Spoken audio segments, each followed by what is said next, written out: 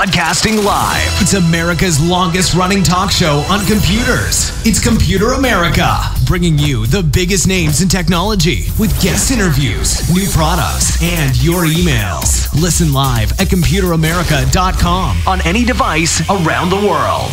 Email the show at live@computeramerica.com or find us on social media. Be sure to check out our website for contests, giveaways, show notes, live video stream, podcasts, and more. You're listening to Computer America.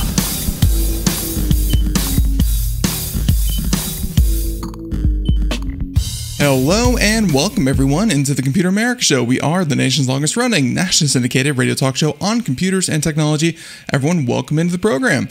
Today on the show, we have the one, the only, Mr. Nathan Evans. If you haven't heard of him, where have you been all of our lives? Everyone, Popzara.com is where you'll find everything that we're going to be talking about to some extent, because they are a nice eclectic mix of everything from books, movies, pop culture, anime, games. They really do run the gamut of, just about anything to keep you entertained. And I can't think of a better guest to head into the weekend with than Nathan Evans. He is managing editor once again. So everyone, before we get started, computeramerica.com. That's where you'll find everything that we do, including show notes, archives, video, podcasts, social media links, contests, giveaways, and more. Computeramerica.com finally back up after a nice little hiatus as it was migrating between two clouds. So everyone, let's see. Okay, so right before I bring Nathan on, and then definitely Nathan can chime in here, but I wanted to say this just from the get-go. Obviously, there's been a big, massive decision as far as politics go, but Computer America has, in the past, as is tradition, and going into the future, tried to remain apolitical because, let's face it, I truly do believe Computer America is at its best when we talk about stupid apps for smartphones. We talk about computers. We talk about why Mac is better than OS. Why Mac is better than Windows. We do our best when we talk about, just to see some of the stories, how a Japanese contract worker lost, or for a couple of hours, lost all of the personal information of every Japanese resident in a large part of Japan.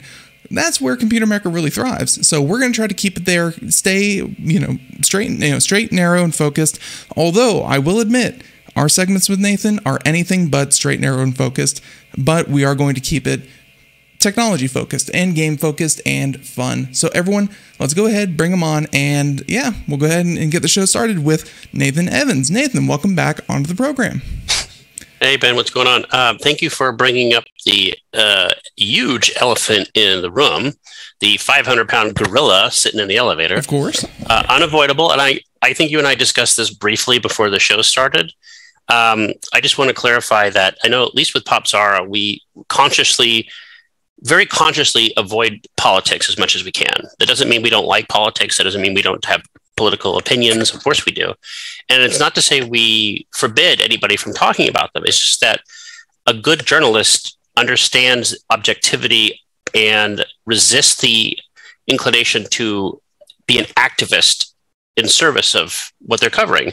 Mm-hmm. And you are a technology site for the most part. You're a news technology thing. And if we go to any, I'm not going to name any, but if you go to any technology website today, it doesn't look like a technology website. It looks like something else. And I get this. I understand the inclination to do that. Farming the outrage is definitely very lucrative, for sure. I mean, again, depending on, regardless how you fall on the issue, there are people today that are going to politicize it, and in a way that's very profitable for them. Whereas we, as technology and pop culture people, there's other stuff going on in the world. And it's not like someone turned on the bat signal and all of a sudden now we have to stop what we're doing. And, it's like, what's the thing on the Obi-Wan show? Order 666 or Order 66? It's like... Yeah, I don't even know anybody. You could tell I watched the show. But it's like, there's other stuff in the world. There's other stuff. And right now, in lieu of that, I think you need those distractions. You need to understand that the world is bigger than yourself. And sometimes you just want to talk about a dumb little phone or a streaming show or something. And anybody who doesn't allow you that escape, I would say question your loyalty to them. We're definitely going to do that, and let's go ahead and kind of jump right into these. So you sent over a couple. Yeah. I picked out a couple that really caught my eye today, and I wanted to kind of start with maybe a little bit of the older news first, because we talked about this going into last month, and now we can kind of look back and see how correct you were. And by the way, proud to say, very correct you were, Nathan. Top Gun Maverick came out, or was about to come out to rave reviews, critical reviews, that kind of thing. Looking back, Top Gun Maverick follow-up, that thing blew everything out of the water. Literally. I'll just say this. You guys dodged a bullet, because I actually talked about that movie a day before I saw it.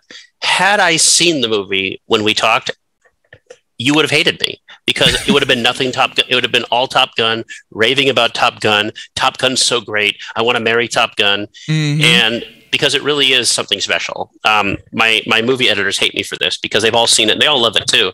But it's like, I try to examine things outside of just it being a movie, and thought to myself, well, there were two stories.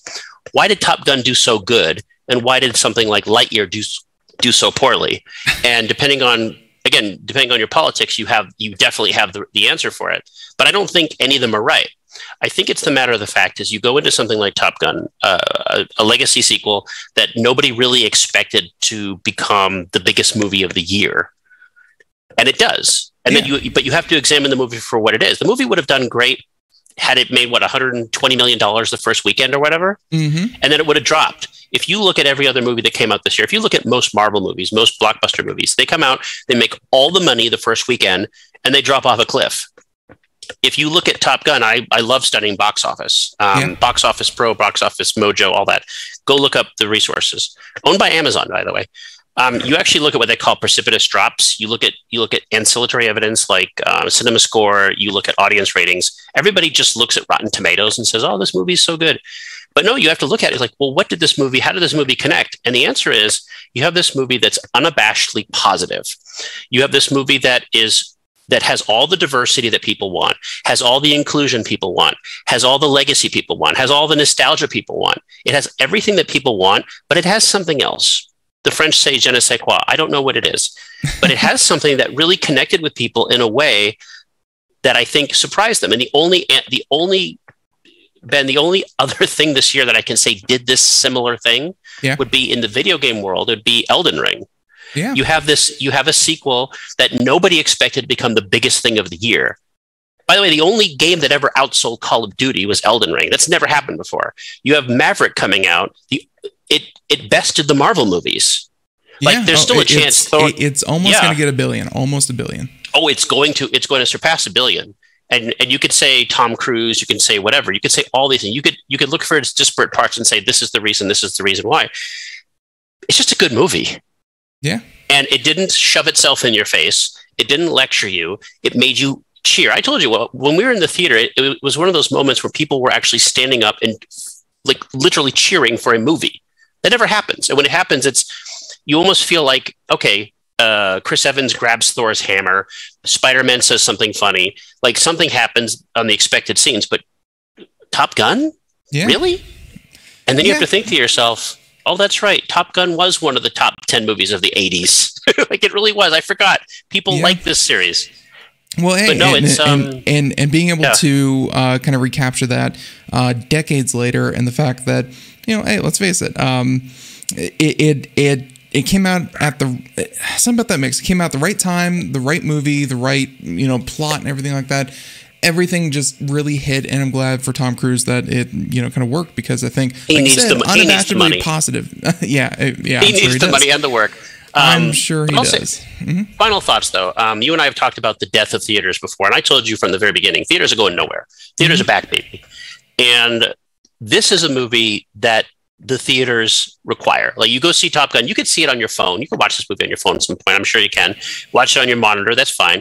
But you go see it in the theater, it's optimal. It is tailor-made for the big screen. It is tailor-made for the sound system. It is tailor-made for an audience that is right next to you cheering. Like, this is why people love the theaters. One of my friends, who's a huge Top Gun fan, and he was super excited, like probably the most excited out of my friend group to see it. He's like, and he told us after the fact, after he saw it, he's like, you have to do the IMAX 8K, whatever, full, the yes, the $30 ticket, the $30 ticket. He said that was the best movie he'd seen in theaters in a long, long time. The only other pop culture thing that I've seen even close to this would be something we're going to get into it later, would be like the return of Stranger Things, where it's not advertising at that point. Like, you can advertise till the cows come home and no one will care. But when you have organic advertising, you need a product that people like. People like the 4th season of Stranger Things. They've latched onto it in a way they haven't the previous two, and it's resonated. And when you look at Top Gun, you have movie directors talking about it, you have fans talking about it. You don't need to pay anybody to like your movie. They like it just fine.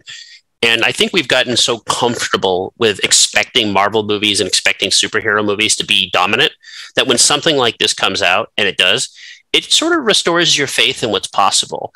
And again, and I just want to caution, Disney's Lightyear didn't do any of that. And I saw Lightyear. It's a perfectly fine movie. It's not great. It's not memorable. I'll never see it again. It's one of the worst Pixar movies, which is to say it's still a pretty good animated movie.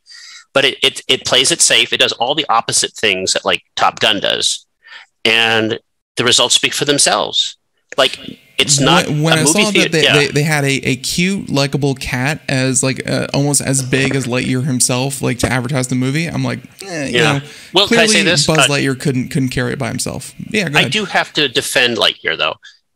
Is there a gay kiss in the movie? Yes. Does it matter? It really doesn't. It has no concept on the movie. If that's why you're afraid of the movie, don't be afraid for that reason. Does Chris Evans replace Tim Allen? It's a different character. It's not the same character. He didn't replace anybody. I do blame Disney for doing a piss poor job of not letting people know that. They did their reticence and I'll just say this, Disney is obnoxious. They did make it seem like Chris Evans was replacing Tim Allen for political reasons. They did make it seem that way. Right. That's not the case. It's a different character. Yeah, but Lightyear's not interesting enough to talk about. Like, I don't want to talk about Lightyear. It's not. It's not that. It's just. Then let's not and move on to something that is movie adjacent. Woo! And you mentioned Stranger Things, but more so the parent company Netflix. This is something that we've kind of mentioned on the show that Netflix has confirmed they're doing an ad tier supported or an ad supported tier in their offerings, and so many people like they really. They read this and they were like, Netflix is getting ads, and everyone collectively said the Netflix is dead to me. And that's not really what he's been promising. He's been promising, I'm honestly surprised that this hadn't come out before. And I haven't really read this particular article, but from what I can understand, there's going to be a tier below their already inflated. Let's face it, Netflix is one of the highest in the industry. There's going to be a tier below that you pay $3-4 for, get ads, and then you can watch everything that Netflix has. It's not that they're throwing a sprinkling of ads in every tier category. No, they're just bringing the cost floor down with the help of ads. Am I right in that? That's the only choice possible. I mean, the only other alternative would be like what Paramount Plus does. Paramount Plus, which has come out of nowhere to become like a phenomenon, by the way. Can we just say this? If you love Star Trek, there you go. Yeah. But I'll say this. They offer an ad tier service with ads. They offer a non-ad service, just like Hulu. Disney, I don't think... Does Disney offer it yet, or they're getting in the game? They have said it is coming later in the year. That they will bring out an ad-supported tier. But when I watched Paramount Plus, because I did snag the yearly thing, I had to do some Star Trek research.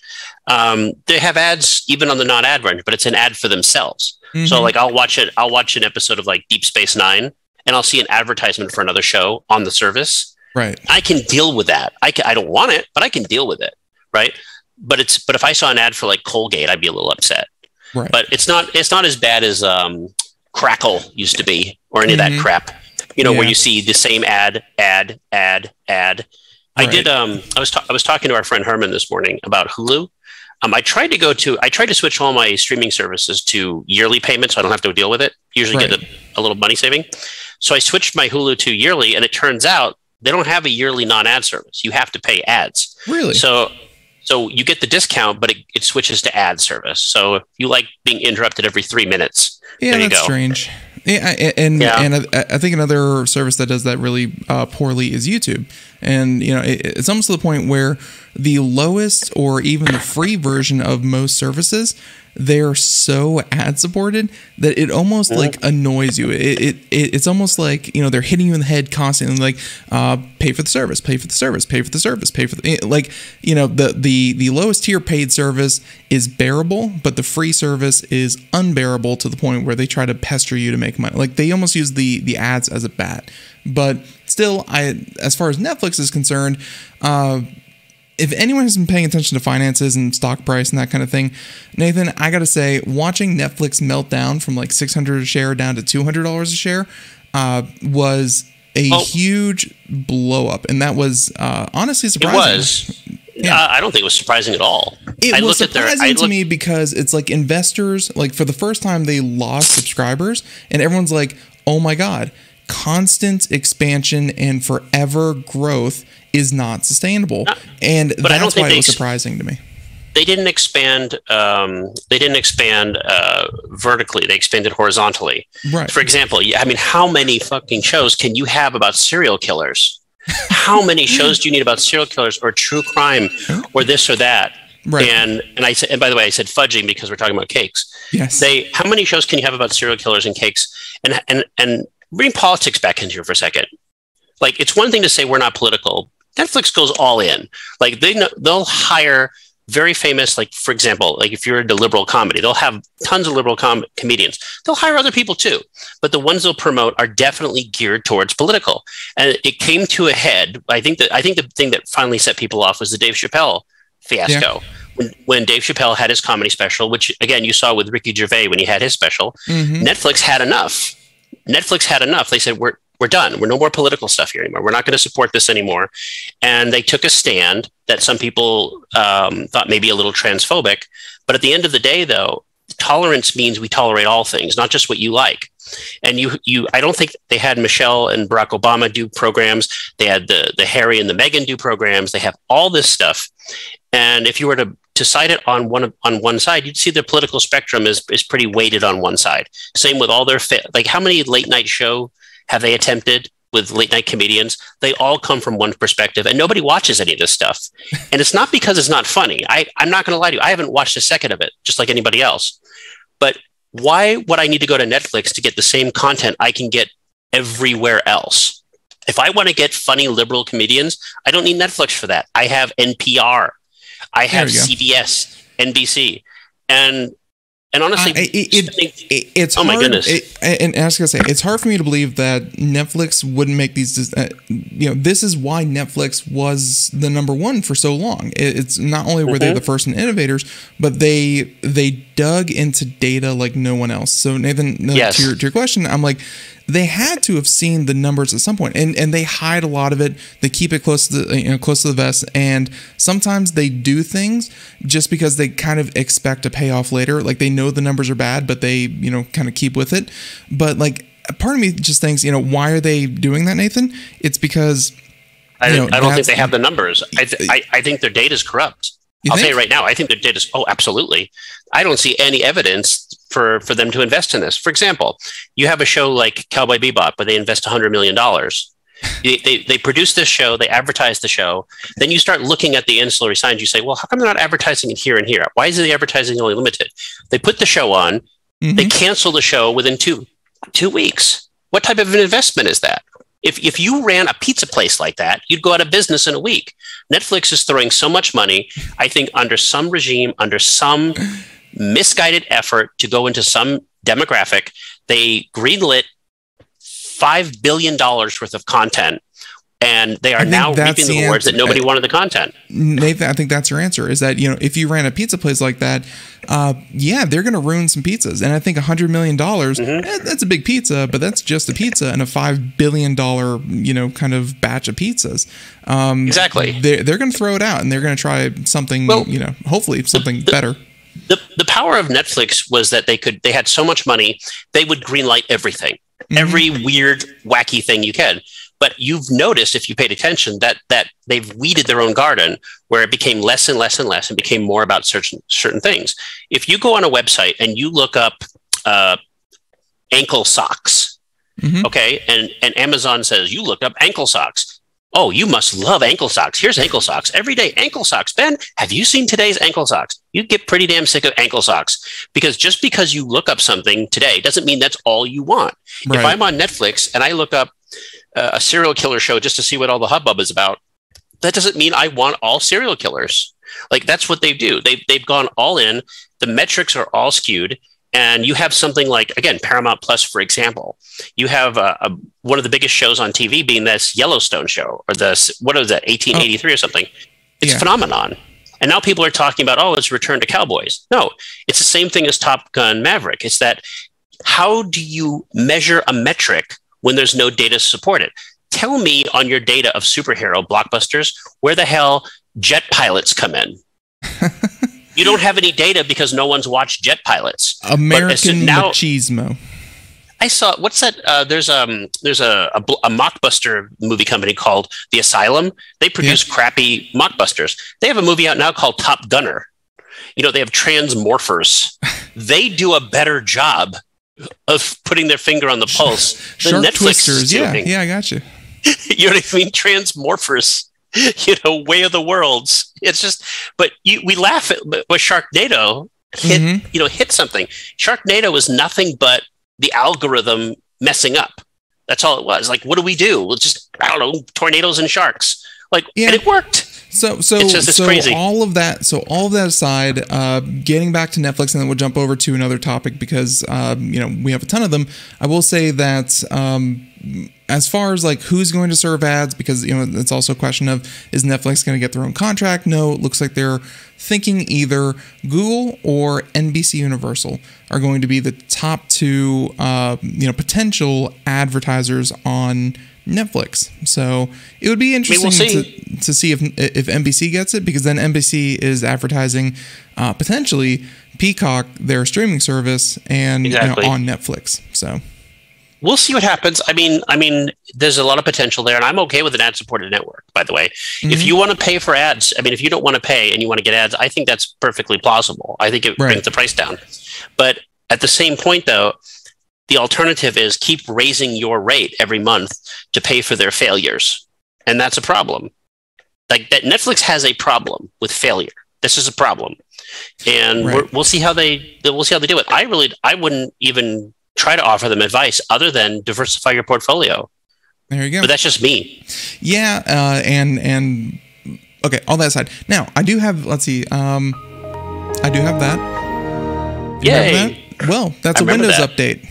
And the Windows update, by the way, jumping topic, is Windows 8.1 will begin warning its few remaining users that January 2023 update cutoff.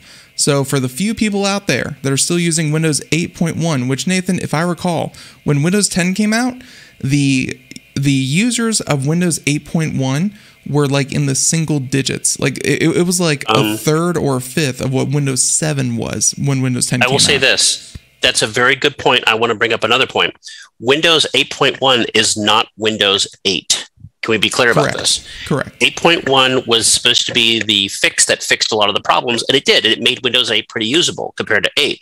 However, it required a different serial number. Did you know this? The update was so substantial that there were people who, remember, they were promised the free upgrade to Windows 10 or whatever. They couldn't upgrade if they were on Windows 8. Because Microsoft did not make the 8.0 ISOs available or updates. So if you had a serial number for Windows 8, there was no way of upgrading your machine. You had to physically call Microsoft and get them to trade you into an 8.1 password. And even then there was trouble. Not password, serial number. Like, man, I haven't thought about Windows 8.1 in a long time. And hopefully a lot of people are with you as well. Let's see. I'm trying to see where on the, so Windows is 75% of the market. I'm trying to see like a breakdown of desktop OS market share, like the exact percentage of what we're looking at here. Sure, take all my cookies. I don't care. Most sites don't even track them anymore. I'll be honest with you. Most sites don't even differentiate between like 8 and 8.1 and things like that. So Windows 8 though, or RT or whatever you want to call it. There was different versions of it. That where voice. Well, the RT was like the stripped down version for mobile tablets and stuff like that, and it was never. But the overview, but the interface replaced Windows 7 was the same. It was you were going to force you onto an app store. It was going to, I think, for RT it was ARM only or mobile only versions that were lower powered. I think we had something similar happen with Windows 10s. Right. Or some abbreviated version. But no, this was Microsoft at their worst and least creative. It was, we need an app store. We need to tabletize your experience. And they said, you know what? We will make your Windows 8 look like a tablet. Mm-hmm. We will make you use an app store. And we don't care that it's on our strength. Apple's doing it. We got to copy Apple. We got to copy Android. We got to do this. They really tried to do something with Windows 8 and 8.1 that they might have accomplished with like Windows 11, which was, and obviously they still have the Windows Phone at this point. They wanted one operating system that you could seamlessly transition between a phone, a tablet, a desktop. All of it was going to look the same. But luckily, the desktop stayed the desktop, and Microsoft was admittedly wrong on this one. Well, by the way, found the numbers, Windows 8.1 to all 3.06 and respectively 1.36 Windows 8 users. So yeah, there are still some Windows 8, not Windows 8.1. This is like when they found that Japanese guy on the island 30 years after World War II, and he's keeping the flame alive. He's like, I'll never give in, banzai. This is what it's like. Like there's somebody out there still using this, and I'll say that, or like Windows. We didn't even talk about Internet Explorer being killed off. Finally, we reported like 8 times, so it's hard to tell like when the official one was. So, I mean, every time you think it's dead, they give it more life. But that's because that's just a reminder of the stranglehold that Windows used to have on this world, not just the computer world, where they were so integrated into like defense systems with the military and U-Haul trucks that they couldn't just take it out. It was intrinsically entangled in there. And it really made me wonder how outdated the US war systems are if they require Internet Explorer. Like Microsoft doesn't even trust it. Yeah, there's a lot going on with, speaking of not getting political, with Russia and Ukraine. And I got to say, one of the most interesting parts of that whole conflict, to me, is hearing about all of the stories coming out about Russia and old tanks, old military equipment, old this, old that. And, the more that Western countries start to limit the supply of like chips and microprocessors to Russia, it's like, and I honestly don't believe that the American military is, we're probably a little more updated, but to your point, Nathan, military equipment doesn't really need to be changed. Like, there's still somewhere like those, 8-inch floppies, I'm sure, that have nuclear codes on them. It's I'm sure that it's just out there because if it works, you don't need to fix it. It's just after 30 years, someone looks at it and goes, that's really old. We need to change that. But then it becomes very hard to do that. It's a meme on every movie you watch with the nuclear war. There's always that outdated bunker with the old reel-to-reel tape machines. Like this is how outdated the infrastructure is. I mean, we have roads that crack when it gets hot. We just paste over them, and I think that's what this whole Internet Explorer saga revealed about the U.S. military is that they were just.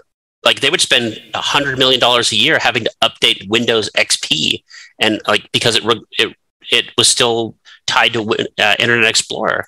That's insane. Right. By the way, speaking of Russia and Ukraine, little kudos to all my old Windows XP buddies.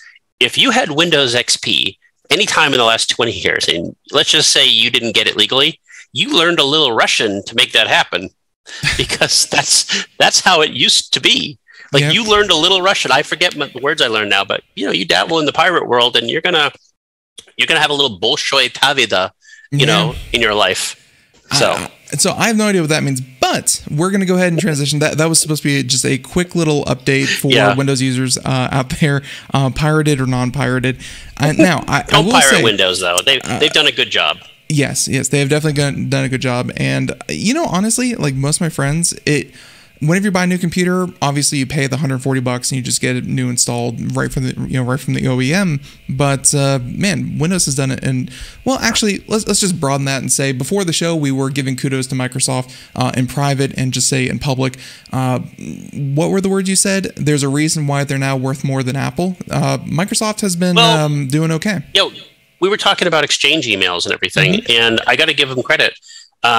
They're solid. Like, they do a good job. And they helped us out, admittedly with Popzara, but I'm sure, we've talked about even, I don't know what your system is, but we talked about it as an alternative for you. Right. But even when Windows 10 was out and they were restricting OEMs, licenses to OEMs, they got rid of that quickly. Like, you can now transfer your license to another computer if you buy it. Like, they've done the work. They've solved these problems. Like I said, I like Windows 11 is not perfect, but they are listening and it is getting better. Right. And as someone who's used to be an Apple fanatic too, like, it's increasingly harder to look at the options available to you and justify why you can't have things the other guy gets. Like, you're not a baby. Right. You're not a baby. You don't need your steak cut up for you in little yum bites. There's no little airplane going to feed you din. Like, justify why I can't have 2 ports. Justify why I can't have a headphone jack. Justify, and if I could just make up one point real quick. Yeah. Side note. I thought I saw the Apple show where they were showing off, what was it called? That second screen feature. What's it called? Not port what's it called? Stage Manager or something. Yeah. Managers. We'll just call it Manager. And I was like, wow, this feature is awesome. This is a great feature for iPads. Plug it into your monitor and you could use it as a second screen.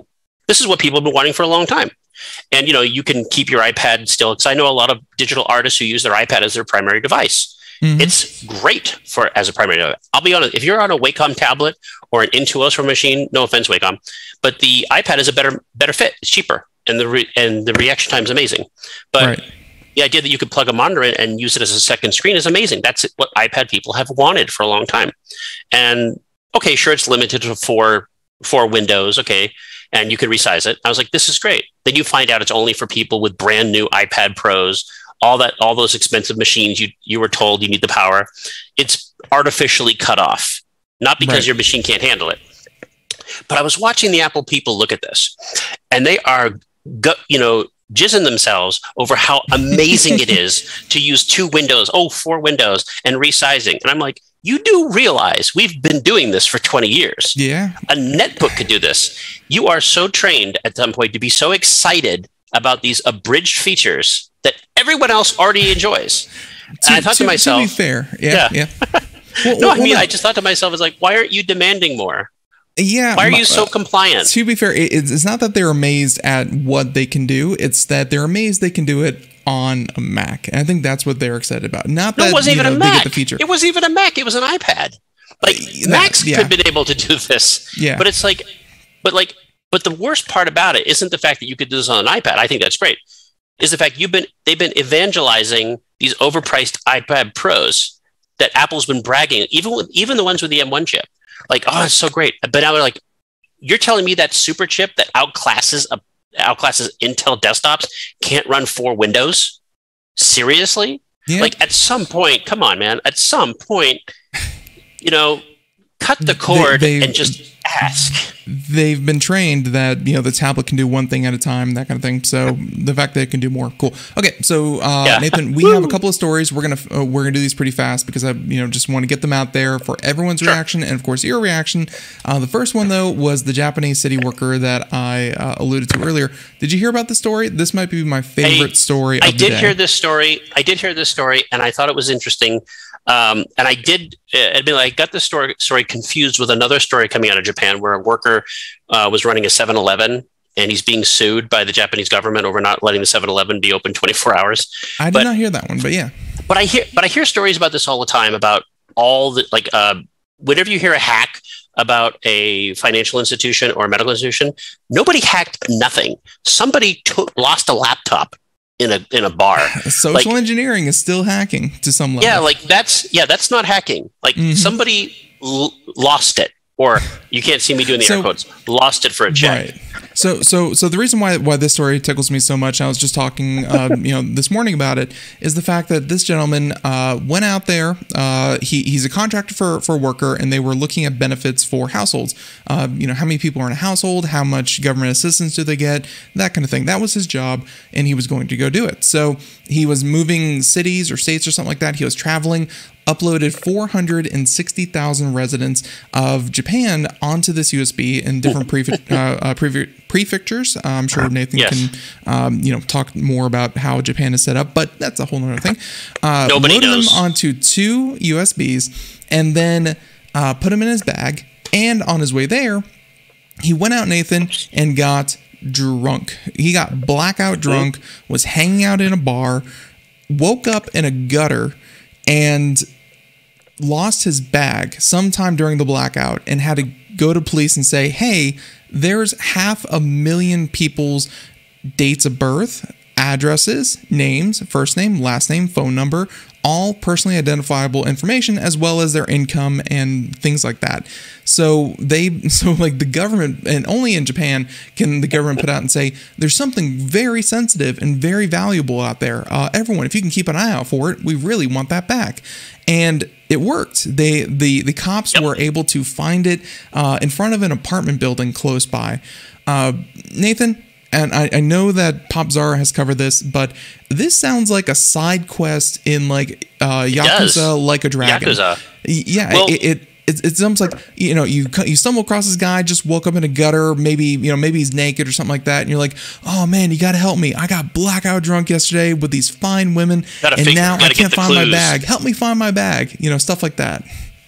It does, but again, though, I mean, anybody will laugh at this because Japan unfairly has been sort of maligned as this peaceful wonderland because of stories like this. Mm-hmm. But it's true, though. You talk to anybody who's been over there, you talk to anybody who knows anything about Japan, and the country is different than most other countries. The fact is their crime rate is low for a reason. Not because crimes don't happen, because people turn people in. There's an honor system that exists. It is socially unacceptable to commit certain kind of crimes, yeah.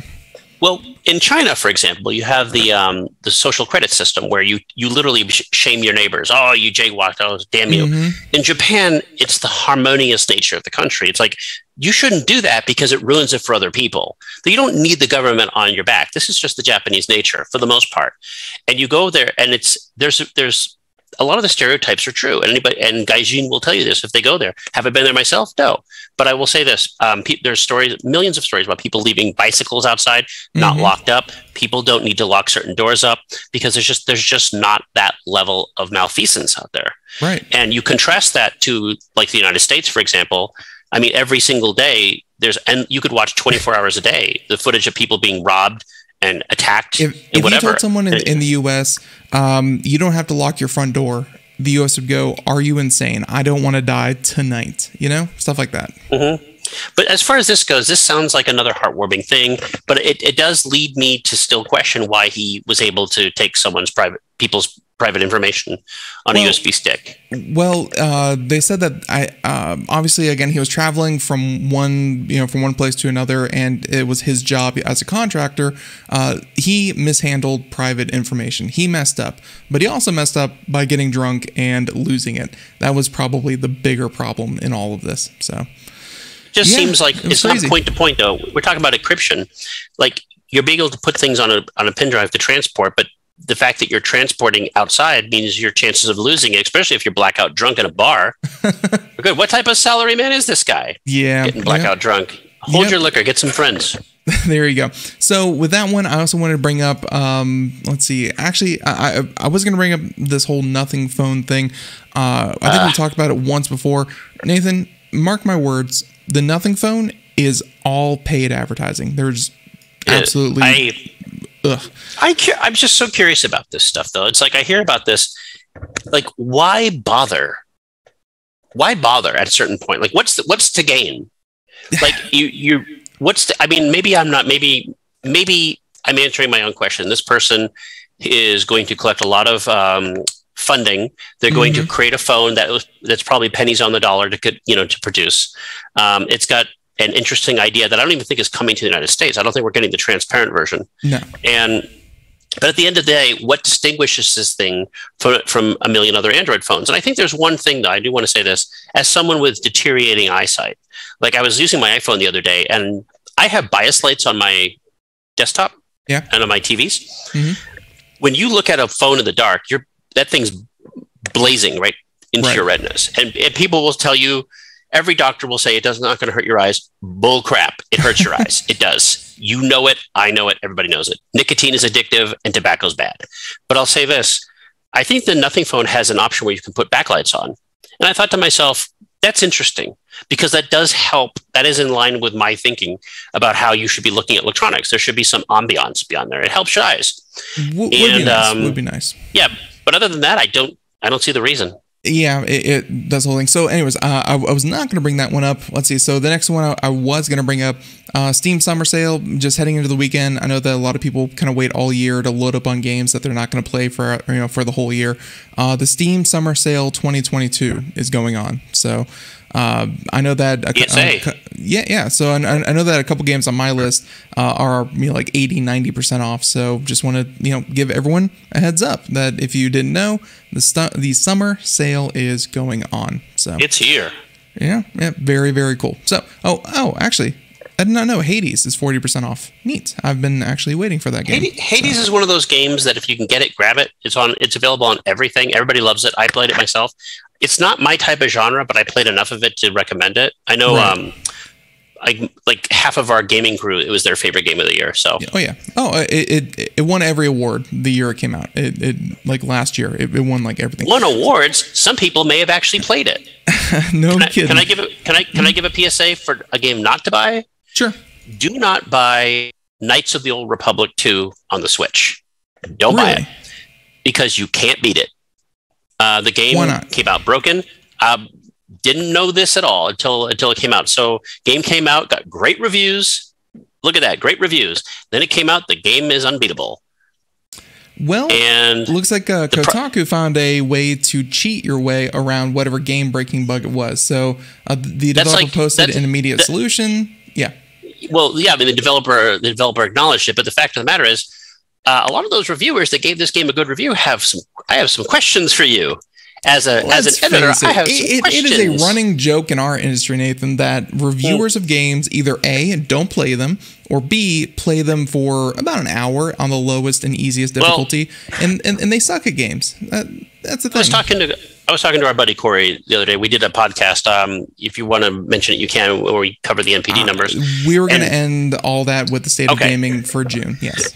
Okay. Well, I will say this though. On that podcast episode, we specifically addressed the future of gaming journalism in the fact that websites like ours, in some respect, are kind of obsolete. That people don't like just sitting down and reading something anymore. I mean, I'm sure some people do. And as much as I might detest the process, there's something to be said about streaming. There's something to be said about influencers and Twitchers, because at least you see them playing the game. At least they're playing it, good or bad. And how many examples do we need of people who write reviews, especially for websites like GameSpot or IGN? When you actually look at them play the game, they can't play it. They don't know how to play. So you have to question yourself, what the hell were they reviewing? If they can't play the game, what were they reviewing? And the answer you don't want to know is that they didn't play it. Yeah. And they're basing their review. It's like that AI that's going around, not the Dolly Mini with the crazy images, which I think I sent you. That AI compiler that can write journalism based on the style. Well, that's really what's happening. You can, and I hate to break this to you, you can do this. You can go there. A critic, if you're a freelance gaming journalist, you all you got to do is look at reviews on Metacritic, and you just look at the keywords, and you could literally create a review out of nothing, sell it, and get some money for it. And if you do that, shame on you. And if you do that, give me some. But at the end of the day, is there so much? I don't want to call it corruption. It's just journalistic laziness, and there's nobody cracking the whip because there's no offices. Nobody has to report to the boss. The boss is too lazy to check your work. It's how it's going to happen. There's also no, there's no news. Well, not that there's no news cycle. It's just that it revolves so fast. Like, if you came out with an Elden Ring review, like if you played Elden Ring for a week and then came out with your review, it doesn't matter. The people were already playing it. They were either going to play it or they weren't. They didn't really care about your week-old review. They wanted it the day before or the day of that it just came out. And, that doesn't work. But It's what people want. They want those. They want those big Metacritic aggregate. The Rotten Tomato aggregators. It does. They don't want the individual. It only works so far, though. It only works so far because there's only a percentage of the quote unquote gaming community that's actually profitable. The gaming industry itself is not very profitable with gamers. That's why they need new blood. That's why you can sell Call of Duty till the days go home. Unless you're named Bobby Kotick. Yeah. Well, then you can do whatever you want anytime. But what I mean though is that it's the more casual people. That's why you have this allure, because you simply cannot sustain an industry based on 2 million people. It has to be 20. It has to be 30. You have to bring those people in. So a game, like you mentioned, the Steam sale, games you missed. The vast majority of games sell after they're released because they have to float down there. We talked about Elden Ring, both of us, being a phenomenon. That's a phenomenon. That doesn't happen. Like when a game stays in the top 10 for more than 2 months, that's amazing. Yeah. And that almost never happens because it has to be word of mouth. Well, we can transition here just a little bit, Nathan, if you don't mind. Just give some other little insights into the State of Gaming June 2022. You and your team put together this podcast every single month of just good games that came out, what's going on trend-wise, and that stuff like that. So everything that we've been talking about and more. How did your recording go? Well, I'll be honest with you. I didn't like putting a negative spin on the front page. By all accounts, Diablo Immortal is a kind of a dud. It doesn't mean they can't fix it, but apparently nobody really likes it, and even our own staff doesn't like it. But it is the most talked about game of the month, so it gets the top billing. Again, these aren't necessarily games we review or have reviewed or will review. It's just that what Corey and I do is we take a slice of what people are talking about, then we look at the hard numbers of what sold last month, and then we just sort of have a little fun talking about everything else. So it's not really necessarily an opinion about what the games are. It's just that these are the ones you've probably heard about. And I'm looking at 2 of these games in this list, Diablo Immortal and Sonic Origins, and I see developers and publishers who sort of crap the bed, and they didn't do their job. They released garbage. And for example, Sonic Origins hurts because how do you screw up 30-year-old games that you had nothing to do with? You repack it. It's like taking a fossil and putting in old wrapping paper. You screw up a sure thing. There have been 1,000 of these Sonic collections. All you had to do was just release another one. You would have been fine, but you have to infiltrate it just like Diablo with DLC, with microtransactions, with you pervert the system. Sega, you just had Sonic 2 make $400 million. You have goodwill, and then you pooped it away. And I was like, and if you're a Sonic fan out there, remember something about Sega, that every 10 years, you get a good Sonic game. Maybe every 5 years, you get a decent Sonic game, and it makes you forget that 99% of what this company does is crap. So don't forget that ratio. It's like Keanu Reeves movies. Every 5 years, Keanu comes out with a really good movie, and you forget that most of his movies are crap. And you're like, oh, we forgive you, Keanu, because we really like John Wick. Oh, wait, what's that fishing movie? Nobody cares. So... Okay, so there you go. And everyone, once again, the show notes, we have a link to that as well as everything that we talk about. But we have a couple more topics, and then we're going to wrap it up for the weekend. Nathan, let's jump over to this story that I did not cover, but sounds very spooky. Though, we've touched on this idea that thanks to technology, we have the ability to essentially resurrect the dead. We can keep people, I think the last time we had this conversation, Nathan, was with Stan Lee after he passed, obviously, and his cameos in Marvel movies. What should be the future of Stan Lee? Should they keep putting him in Marvel movies as an Easter egg? Would, resurrecting him and making him do and say things he never actually said or did, would that be disrespectful? So little things like that. This conversation is going to keep coming up, and now it has to do with, Amazon. This is like the worst example I've ever seen. Like, I don't think anybody liked this. Like, I think everybody who saw this thought, what the hell were they doing? That they could just use a snippet of a voice, and they can use that to use AI to recreate the whole voice. But before we get into this, leading into another story, we're going to be talking about streaming stuff like Obi-Wan. I was watching Obi-Wan, and I was like, is that James Earl Jones? And I looked into it, and it's not. It's an AI bot that Disney uses compiling his voice to make Hayden Christensen say whatever James Earl Jones would have said. It doesn't sound right. And then I go back to the Amazon thing. I'm like, wow, you can put your dead grandmother to work. Because what is Alexa? Alexa is not your family friend. Alexa is a service bot. So Right. you're going to honor your dead grandmother's memory by having her order you toilet paper. I mean, You know what? That was No. Grandma, turn the TV down. That is a way to kind of phrase it. But I mean, when I remember talking about Alexa wow, she's actually in the room. I can't say her name. I remember talking about this digital assistant when it was first coming out, and that was why they gave her a voice, and it was, and that's why it was the way it was. They wanted it to sound more human, more natural, so that you would develop an attachment to it, and you would be more likely to, almost not like see it as a friend, but you would feel some kind of connection to it, because Amazon is a soulless, heartless company, and there needs to be some kind of connection there that the human can attach to. Well, I don't mind soulless. I mean, when I'm ordering something, I want soulless.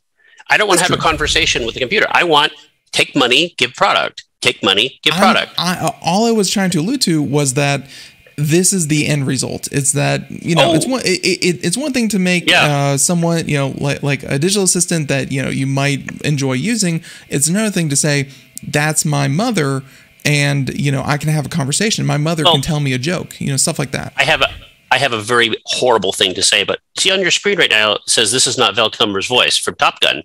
It wasn't. Right. They literally write his disability into the movie, where he has to type on a machine, but then the big emotional part is he gets up and talks to Tom Cruise, and everyone's crying, right? Mm-hmm. But that's not his voice. It's the same as James Earl Jones. It's not his voice. It's an AI bot. And there was a guy who found out a couple of years ago that his mother, who donated her body to science. Did you hear about this story? This is kind of hilarious. He found out that his mother's body, which he thought was donated to science, went into weapons testing, and they attached it to a bomb, and they blew it up. Yes, and he was they blew upset. Up grandma. They blew up grandma, but I was like, but that's what she signed up for. Did she think she was going to be on a table and curing cancer? Like, there's other things with science other than cancer. Yeah. And so when your mother, if you record your mother, oh God, what was that thing, Ben? Years ago, they would have cards that you could record. On greeting cards, you could record a message. Yeah, like birthday cards and stuff. Yeah, and you could send it off, or what was the other thing? There was a story years and years ago about a guy who said, it might be a myth, but I think it's true.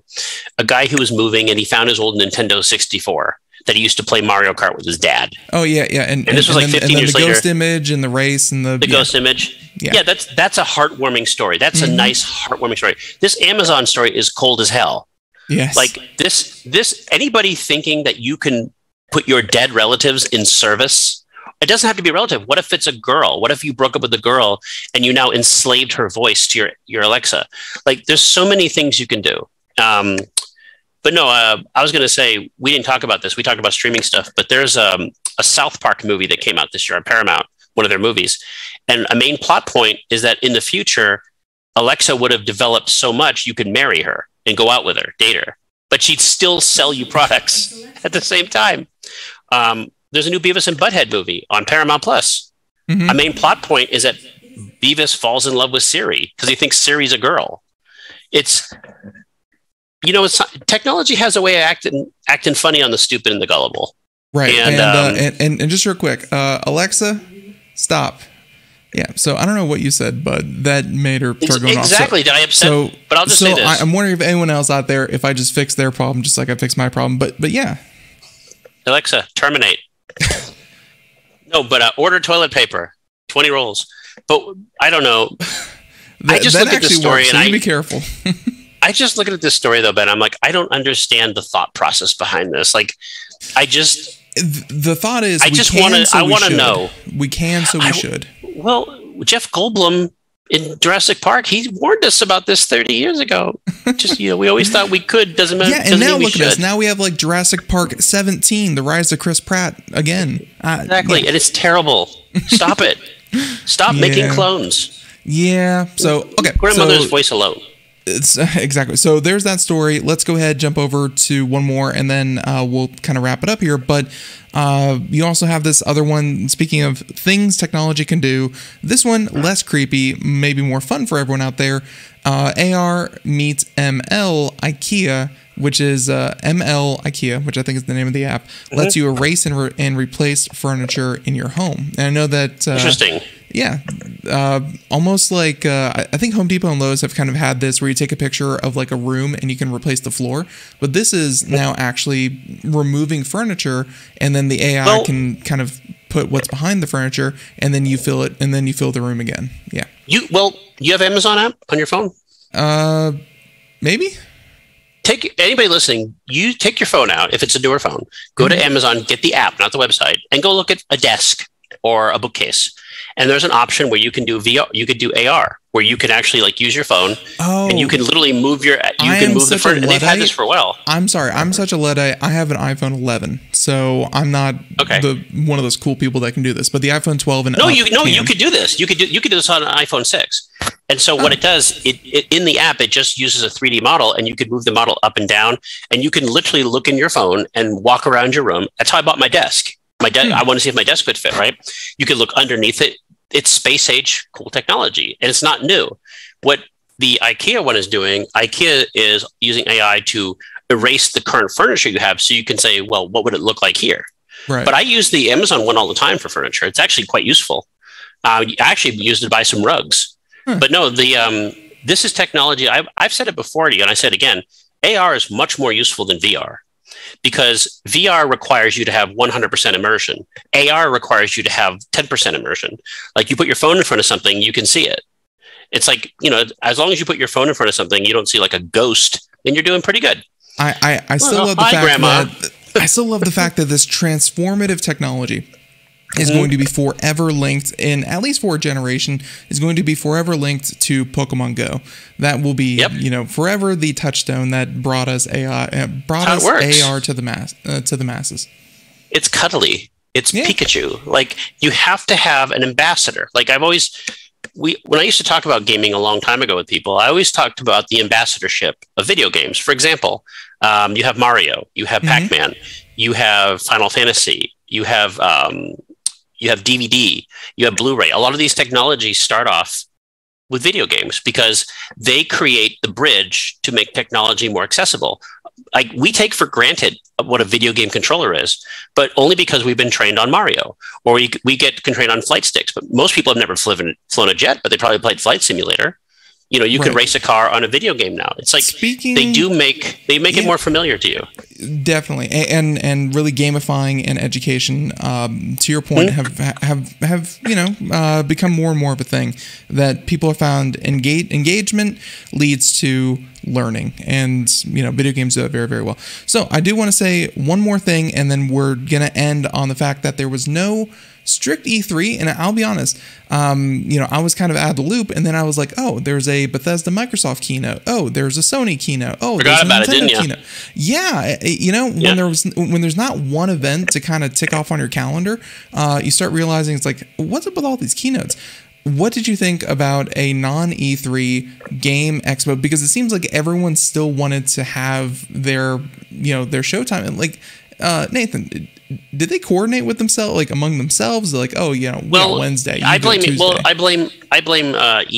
who's the parent company of E3? Is it the I forget who they are, but I blame them because they canceled E3 6 months ago, back when we were in the middle of a COVID surge. So that was their excuse.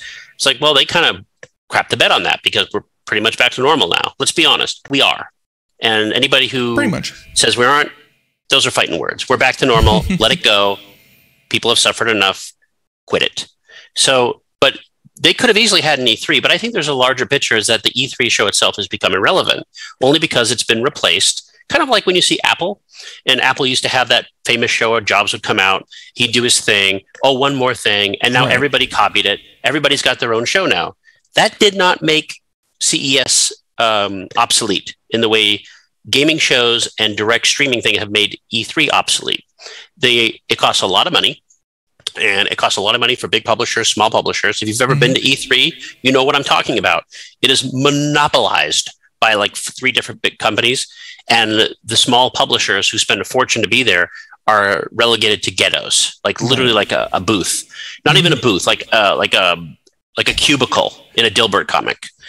And, you go in there on the first day as press, there's already stickers one thing that said best in show nominee, because you're not the press that's going to promote it. So anyway, going forward though, we did just fine without E3 because publishers are learning that they can use the power of streaming to get their games across. Yep. The only reason we corrugate around June is because that's where the date used to be, and because everybody sort of expects gaming news around then. And so because if most major media is going to pay attention to your Sonic game, then I might as well show you my scissor game or my racing game or whatever, because they're already interested. So I can get a little publicity out. They're already there. While you're here, can I show you this? And it's just legacy. But there's no reason. I mean, Nintendo does what? Tree houses 4 times a year. You don't need to do it in June, but it benefits smaller publishers more than it benefits bigger publishers. You mentioned Microsoft and Bethesda. They showed a lot of stuff, but they didn't really show anything, because almost nothing's really coming out. But they did put out a show, and I thought that was... They did put out a show. Put out a show. And Sony didn't put out a show, but Sony sort of merged with Jeff Keighley's, I forget what it's called. I think I mentioned it on the podcast. I don't know if you have the podcast up there. He has his little show every year. There's a lot of Sony stuff shown there.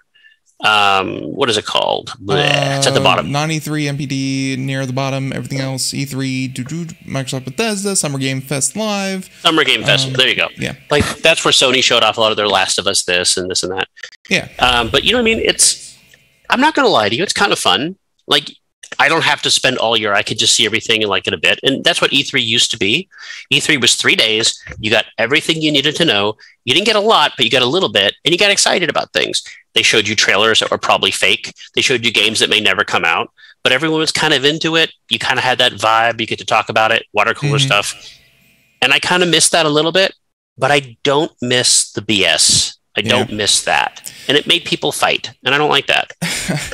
Well, we're not going to fight anymore because, Nathan, we're about done for the day. So, everyone out there, if you want to find out more, computeramerica.com, we'll have it in the show notes. And, of course, popzara.com. You can just head straight there and find everything from a lot of movie reviews. You guys have been sitting around a lot. I appreciate that. But no, a lot of stuff to watch. Yeah, exactly. So movies, you can find video games. You can find, of course, you have the BenQ monitor up there. 4K True, all that good stuff. So yeah, all that and more. And I know that your team over there at Popzara is, always does amazing work. And even if there's not an E3 to cover, you guys still have a good covering of what's been talked about lately. So everyone, let's hit that button. And yeah, we're about done for the day. So thank you so much for tuning into the program. Be sure to catch us here next week, 4 to 5 p.m. as well. And on top of that, hey, every single Friday we have mini correspondence.